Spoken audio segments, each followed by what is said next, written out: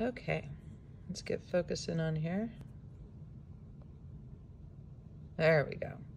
All right, I'm gonna use a toothpick to point. So there's these little teeny things that have like these little, they kind of look like a leaf, a little at the end, a little round thing at the end. And this is called the stamen. And we're gonna remove one of those. And we're gonna put it on here for a stamen. And we're going to tape it down.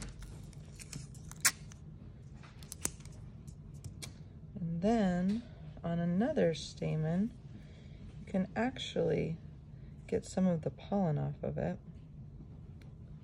Oh, there you go. We'll hold it up to the camera right there.